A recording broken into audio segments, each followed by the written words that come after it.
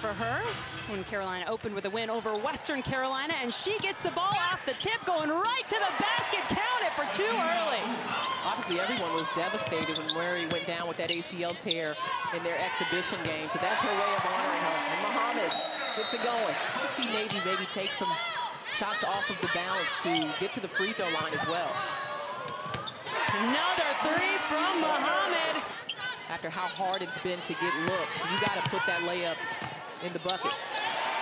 Koenen knows how to do that. Can score from long range. She was their best three-point shooter last season by total. But she's been quieted today in this contest. Bishop slowed Bennett down just a little bit. There is Bailey, has the range. There's that face-up game. Good hands by Bennett. Gonna take this all the way herself. Little off balance. Big time between game 1 and 2 when she was able to play after that concussion is she's emotional. And one opportunity for Koenen. That's a lot of trips to the line.